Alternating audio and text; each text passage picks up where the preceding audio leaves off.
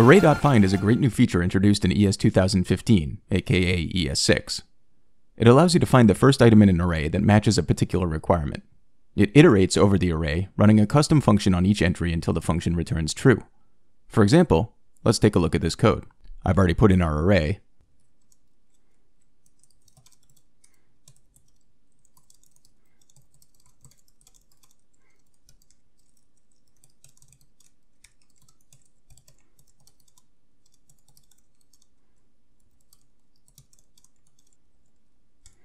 We write a function that finds the first long name, which for some reason I pluralized. There we go. And now let's use Array.find.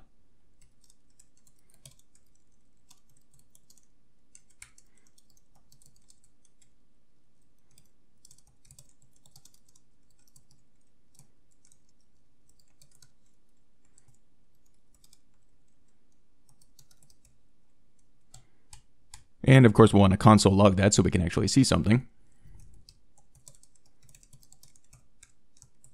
Save it, run it, and there you go. As you can see, the function will return false on Storm, Cyclops, Beast, and Phoenix because none of their names are longer than 7 characters.